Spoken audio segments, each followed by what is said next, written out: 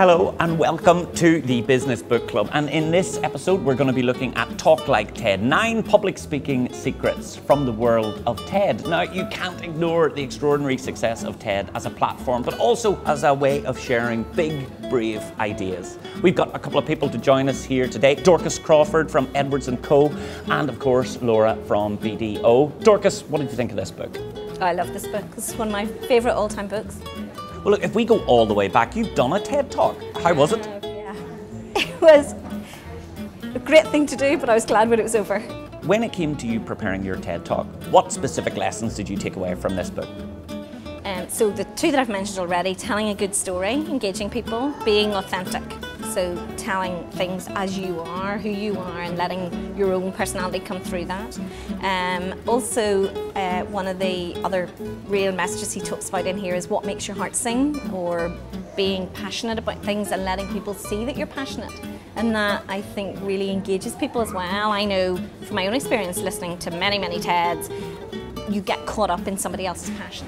So I included that in my talk because it was easy, because I was passionate about what I was talking about.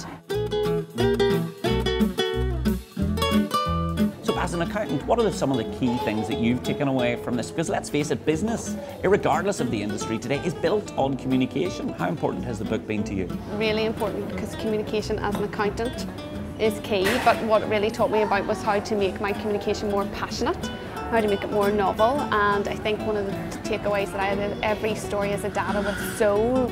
So how do I bring soul to that data? How do you make it more exciting? But yeah, there was a lot in this book that's really, really good. One thing that Carmine mentions heavily in the book is the importance of mastery. Now, both of you in your industries have to be masters of your domain, as a lawyer, as an accountant. How easy is it for you to get that across? Again, I would really focus on authenticity. I think if you can be authentic in everything you do, people will then believe in you and have confidence in you. And just being alert to being innovative, I think also then makes you almost look like a master, because you're always looking, how can I do this differently? How can I do, they talk about being novel, how can I do this in a novel way that nobody else has done? I'm not saying that's the right way, but even the fact that you've considered it, I think makes people look at you differently.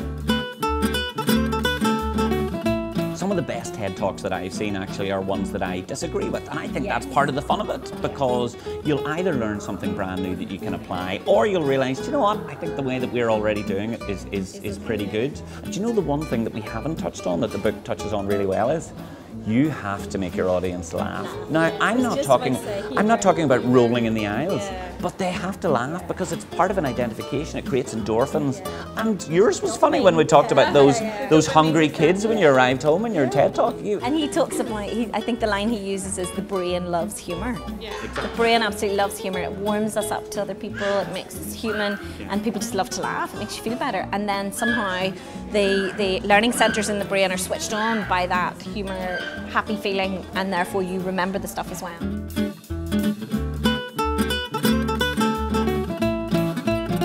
If I could be a wee bit controversial, what didn't work for you? Is there anything in the book that you read and you just thought, I have no idea how to make this work in my talks or in my life, in my work? When he talks about the jaw-dropping moments, which the concept is great, always include a jaw-dropping moment that makes people go, that's not easy to do. And I thought, and sometimes I reread several bits, they're probably marked, where I thought, what is he? Yeah, that was the one thing that didn't spell out for me, whereas everything else I could totally get. It's a bit like the bit where they say about bringing your villains and your community and that sort of thing, and making everything go really wrong to make it, because sometimes things don't go really wrong before they come better. Sometimes things just go on a trajectory and do okay. Had you read it before you gave your TED Talk? Do you think you? No. Okay. And now, having read it, would your TED Talk be different?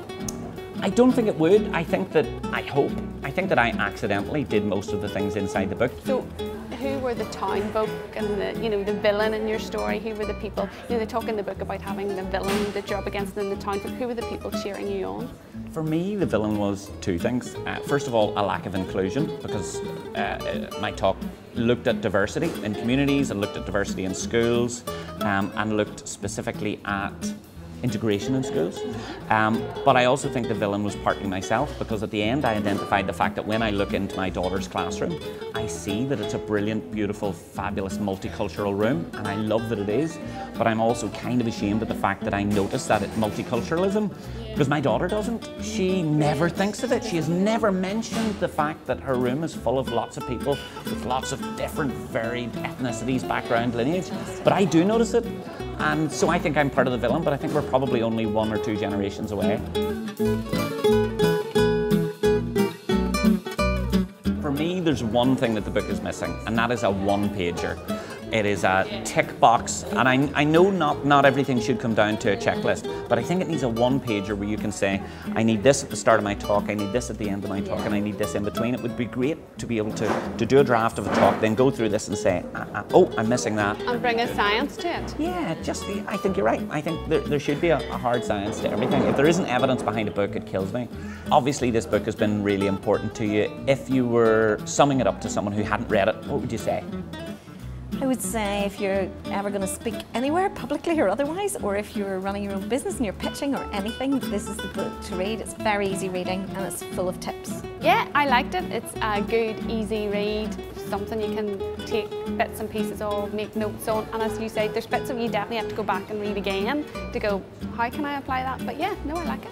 And for me, I just think that, like a lot of books, and I've said this about virtually every book that we've looked at so far, I don't think it needs to be this long. I really don't.